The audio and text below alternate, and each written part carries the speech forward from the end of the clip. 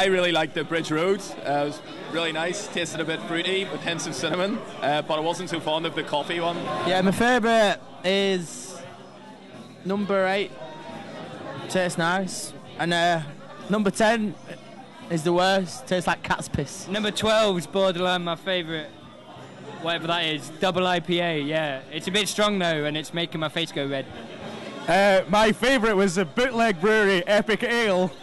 Yeah, my favourite I'd say was the pineapple number 3, sorry. Yeah, quite a nice taste. Yeah, really nice. I'd love to have a pint of that. My worst one was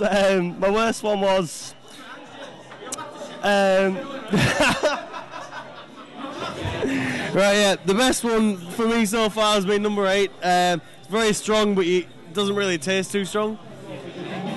My favourite so far, I've only tried 5, is number 5, Bridge Road. I like the quinces, but I don't really know what they are. I don't know what I'm drinking right now, but it's pretty good. It's pretty citrusy, I'm not gonna lie. But no, I like number 8, and everybody else seems to like number 8. But sorry, I'm from Canada, buddy. Watch out.